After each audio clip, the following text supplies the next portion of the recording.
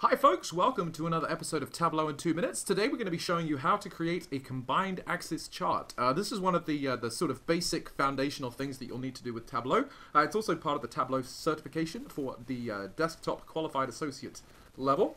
And it's dead easy. So I've gone ahead and connected to the Superstore sample dataset. And what we're going to do is we're just going to create a nice baseline. I'm going to drag order date out here, give order date, just space it out so that we have some data at the quarter level.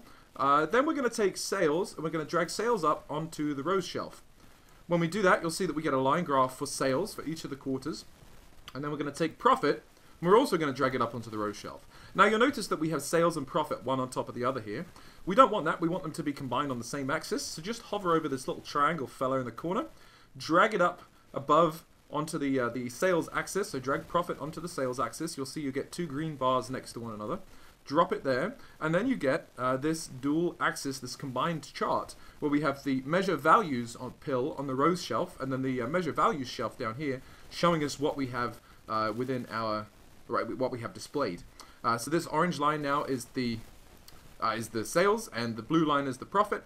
And again, they're on the same scale. This is not a dual axis chart. If we had a dual axis chart, they would have independent scales. The combined chart has both of them using the same scale.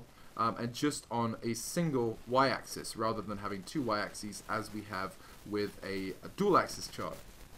If we wanted to add more, we could drag, say, discount out onto this shelf. Obviously discount's very small, so that's not really showing up.